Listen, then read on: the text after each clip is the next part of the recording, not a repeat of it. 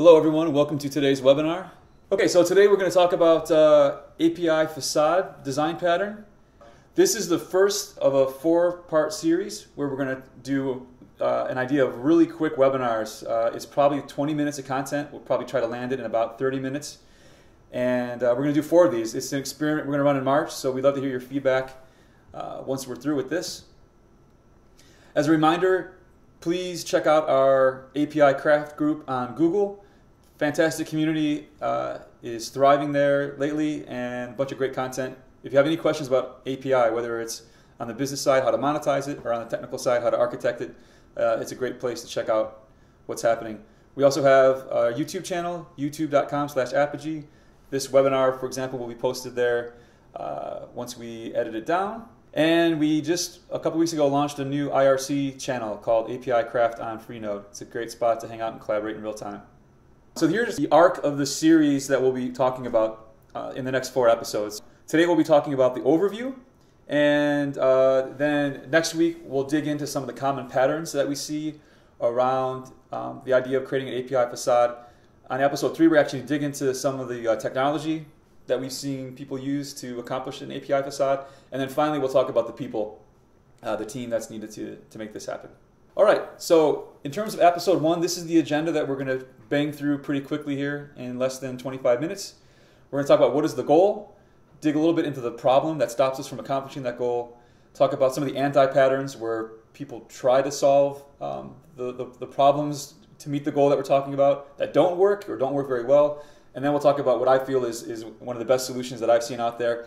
We'll go a little bit into the how-to, but really that's what we're going to talk about in more detail next week, and then finally a quick hit on the benefits, which should probably be really intuitively obvious to all of us, but might be helpful for when we're talking about these topics with other folks. So let's dig right in. The goal. What is the goal that we're trying to accomplish? Well, if you've heard Apogee talk before, you've seen this slide. This is what we consider to be the API value chain. And the key thing here is that we're focused on this webinar is targeted toward the API team. Specifically an API architect or an enterprise architect, and also a product manager, and you can think of it as like an API designer. That's who this webinar is targeted at. And what we're trying to accomplish is how do you take all of these internal systems and make them really useful for the application developer. That is our goal. Now, oftentimes when we talk about this, people point out that there is an issue where their internal systems are really complex. And even though, say, a modern day application developer building an iPhone app or an Android app or just a web app, even though they might want to access the value we have in these internal systems, they're actually inherently too complex to share in sort of a typical web API fashion. But the good news is we're seeing a lot of archetypes, a lot of folks who are actually crafting ways to do this even with complex systems. So here's an example of a company called TradeKing. They are an online broker. So they have created, this is just a screenshot I took of their API. And if you look at this really quickly, you can see this is a beautifully designed web API. Simple HTTP GETs. Actually, if you scroll down, you'll see it's really simple to do an HTTP post. And this is easy for an application developer to understand on the one hand. On the other hand, this is actually plugged directly into one of the most important information systems we have in the world, and that is the global trading platforms to exchange stocks.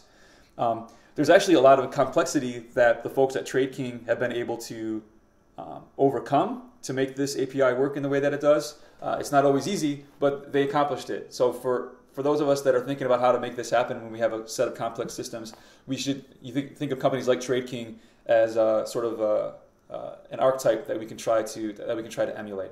So that's the goal, is to take whatever internal system or set of systems that we have and try to articulate it in a way that an application developer would understand. But what is the problem? The problem is these systems of record that are actually the thing that the API communicates with. The virtues of a system of record in any organization of significant size is that the systems are often stable. They've been hardened over years or decades. They're dependable. In fact, often key aspects of a business are run on top of these systems of record. The problem with some of the systems of record is that they're often based on legacy technologies that aren't easy to expose to web standards like HTTP. There are many interdependencies, so you can imagine you have a core system, you want to expose it through an API, but you're not exactly sure what impact it will have on all the nonlinear dependencies that that system relies upon. And then thirdly, they're slowly changing. So these systems, by virtue of them being stable and dependable, they can't move as quickly as, say, the needs of an iPad developer or an iPhone developer and the changing formats and technologies that they want to see. So that's our fundamental problem.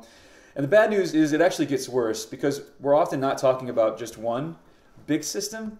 We're usually talking about an array of complementary systems that need to be used in order to make an API useful or valuable to the end user.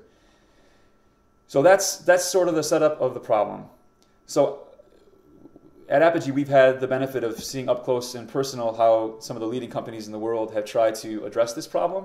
And there's some ways that work, and there are some ways that don't work. I'm going to just touch on 3 anti-patterns that I've seen from sort of an architectural or strategic way that makes it very difficult to get all these internal systems working for the long haul. So here's 3 ways that I considered not to do this.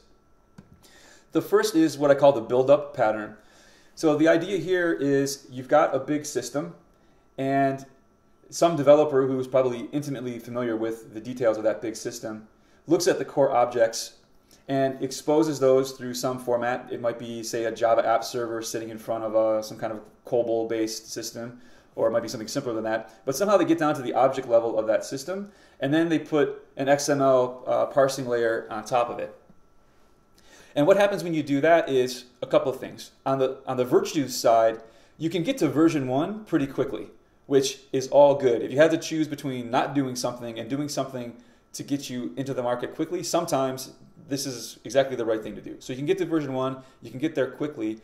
And the other benefit is the details of that system are often already understood by the internal developers. And by internal developers, I mean the people who are on the API team, actually creating the API.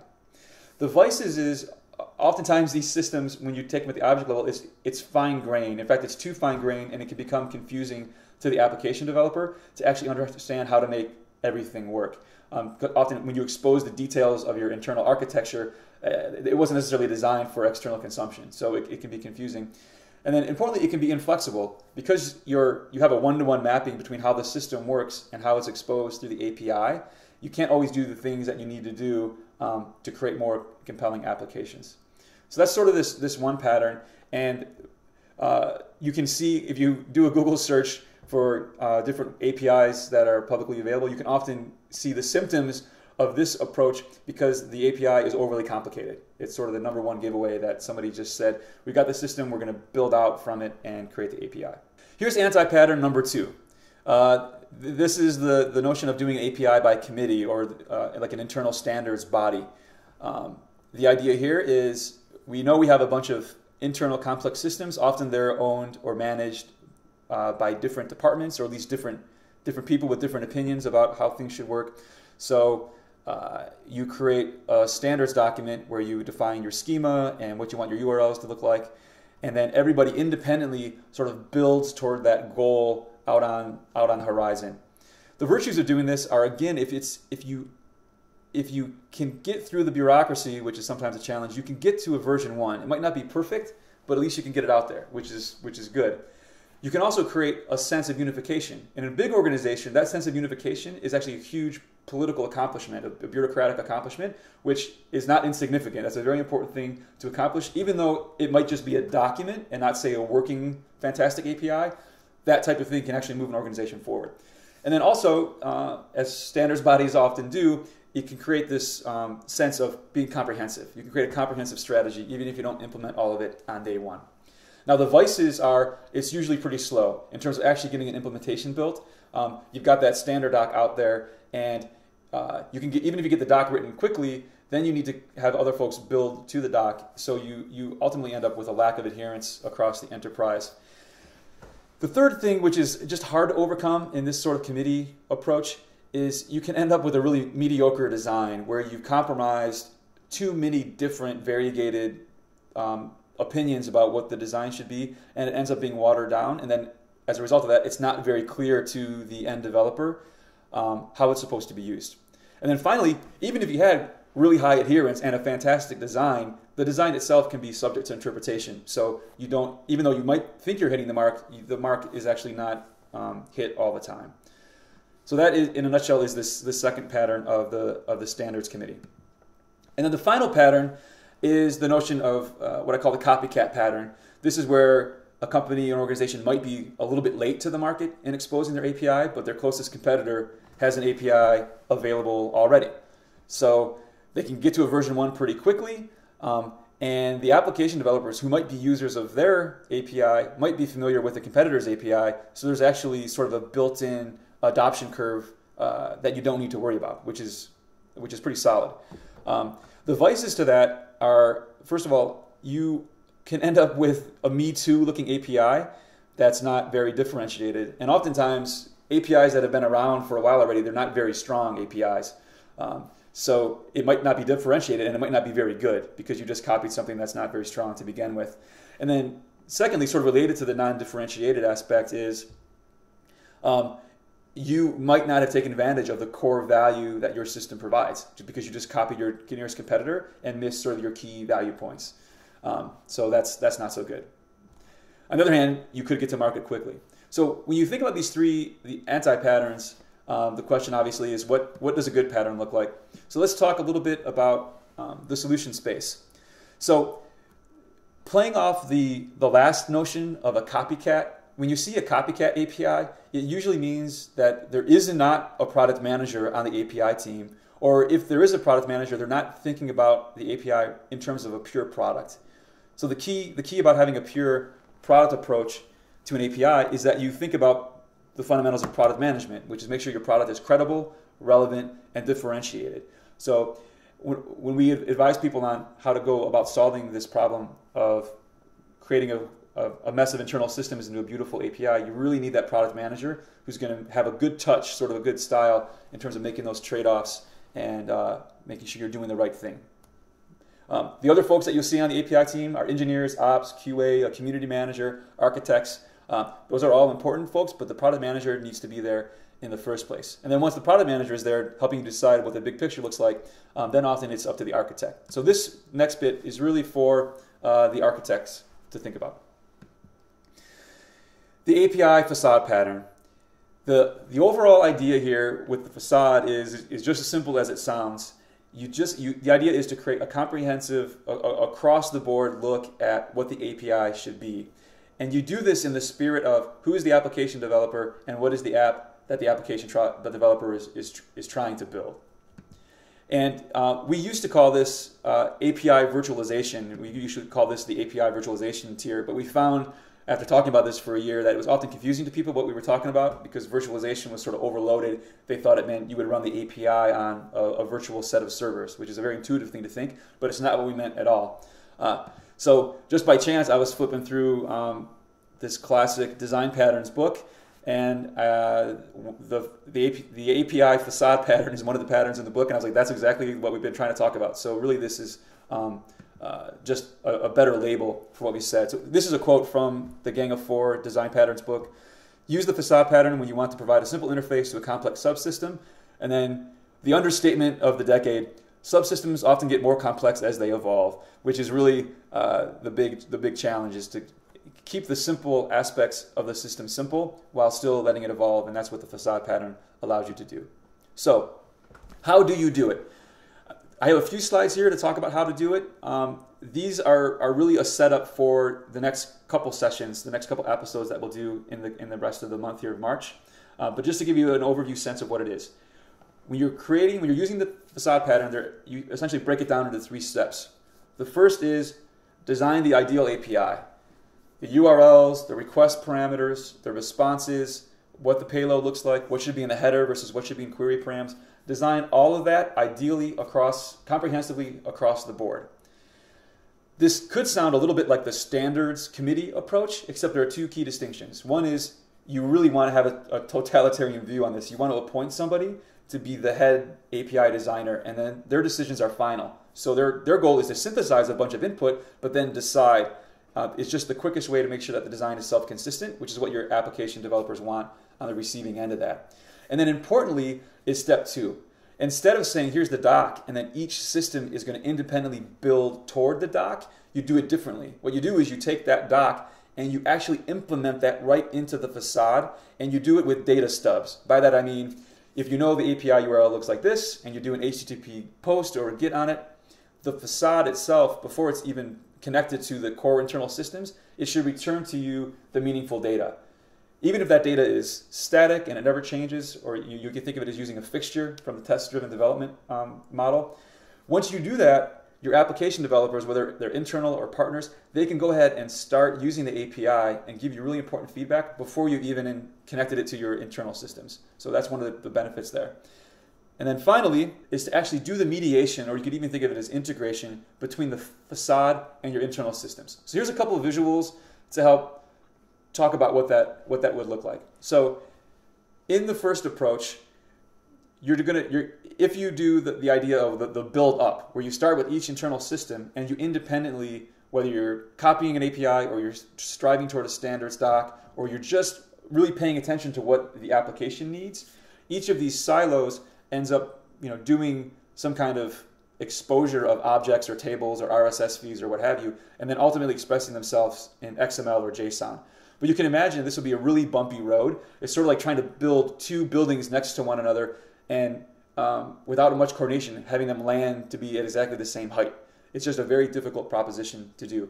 And the fundamental reason for that is you're chewing off one big problem, which is building up from a system of record to some goal. Now, philosophically, this is the approach with the facade pattern. The idea is step 1, you do that ideal design. Step 2 is you implement the design with the stubs as a facade. And then step 3 is you do the mediation or integration between the facade and those back-end systems. And in that mediation layer, there might be all kinds of things that are needed, like orchestration and database lookup tables that augment things that are already in place. But the idea is you allow yourself that real important logical spot in the architecture where you make that mapping happen. And for me, this is the difference between, so what we've done essentially here is we decomposed one really hard, big problem into 3 smaller, easier problems. And importantly, the idea here is when you think about making this work inside of a big organization, is between each of these steps, you can get people excited and get buy-in and have people understand what the compromises are all about and how you're taking sort of a pragmatic approach to creating something really powerful. The other key difference is, I'm going to just go back one slide here. In this world of attacking one big problem, the symptom that I've seen, or a side effect of what seems to be happening, is the orientation is around the app. It's, let's get this XML in the right format so that the app will work. And that really becomes a machine-to-machine orientation. The philosophical shift in this world is the orientation is really around the application developer. Let's make sure that this human being who's busy and has more important things to do can actually figure out how to use our stuff because the design is self-consistent and so on. So that's kind of a second orientation shift that happens. Okay, there's a second thing which we'll talk in more detail in next week's episode, which is once the facade is in place, it's in a really interesting spot in the architecture, right? Because every HTTP request and response goes through the facade, so the facade starts to become an interesting gateway. And once you have thought about it as a gateway, you can do some interesting things there, right? One is you can handle common patterns. So if you have one way of doing pagination, if you have one way of doing queries, whether you're doing offsets and limits or ordering or sorting, that is something you can handle sort of universally across the API by just making sure that the facade implements it. And then that is also true with authentication and authorization. You can do versioning in the same way. And then finally, because all that stuff is passing through the gateway, you can store the data for later analysis. And we'll dig into these topics in more detail in the next episode. Okay, so overall, that's the idea of the facade pattern. It's really about shifting from this sort of siloed approach to creating the API, which a lot of organizations try to tackle, to creating a facade sort of in a more horizontal orientation. So the obvious benefits of this are once you do that, it's easier to adapt to use cases because it doesn't matter who the user or the application developer is, whether they're an internal developer, a partner developer, one of your customers, or you've opened it up to the web. You're just smarter about how you can adapt to things. And the second bit, which is important, is you can keep pace with the changing needs of the developer. So developers often they're sort of whimsical. JSON is really important now. XML was a while ago, and something else might be in the future. So by having this facade layer in place, you can keep kind of your canonical capability coming along while you change the sort of superficial things that developers want in order to build their apps. And then finally, if you get this facade in place, you can start to build out more and more interesting capability behind it, or maybe you can pull in more interesting capability that already exists somewhere else in the enterprise, knowing that when you plug it in, the design will be there, the authentication will be there, and you can make this stuff happen a lot more quickly. And then, of course, you get this all working pretty well, and you can end up with a really nice strategy for an enterprise API engine. All right, folks, if there are no other questions, have a good day. If you do have questions, throw them on the API Craft group on the Google group, and I'll answer those there, and other folks can chime in with thoughts. Thanks a bunch, and we'll catch you next week. Bye for now.